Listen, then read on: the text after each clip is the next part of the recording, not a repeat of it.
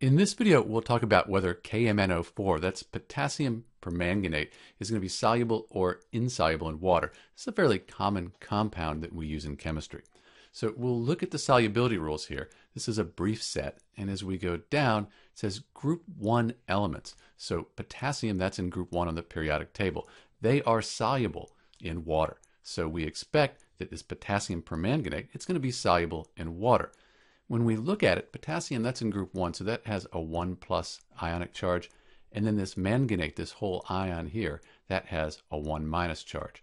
So when we put this in water, it's going to dissolve and will dissociate into its ions. So we'll have these K+ ions, that'll be aqueous.